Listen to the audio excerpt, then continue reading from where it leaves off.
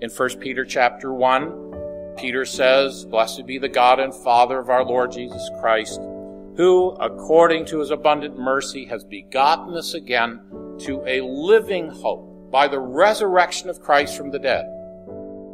We should be going out and bearing witness to the world. Listen, we are the only repositories of true hope in the world. We've got a corner on the market. No politician has this kind of hope. No positive thinker or motivational speaker can give us this kind of hope. We've got the real thing, folks. And the world around us is perishing for lack of hope. I was just reading recently saying that all categories of causes of death in the United States have dropped except one. You know what it is? Suicide. Newsweek had a cover article last May called "The Suicide Epidemic." Listen to this. Around the world, suicide, quote, takes more lives than war, murder, and natural disasters combined.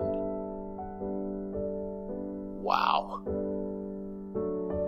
The California doctor, Jerome Motto, was involved in efforts to try and stem suicide in the San Francisco area, especially from the Golden Gate Bridge, which is the favorite place to commit suicide in the United States. He tells of going to the apartment of a suicide in the 1970s. He says, quote, "The guy was in his 30s, lived alone.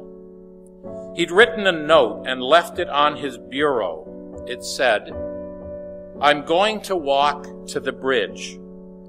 If one person smiles at me on the way, I will not jump.'"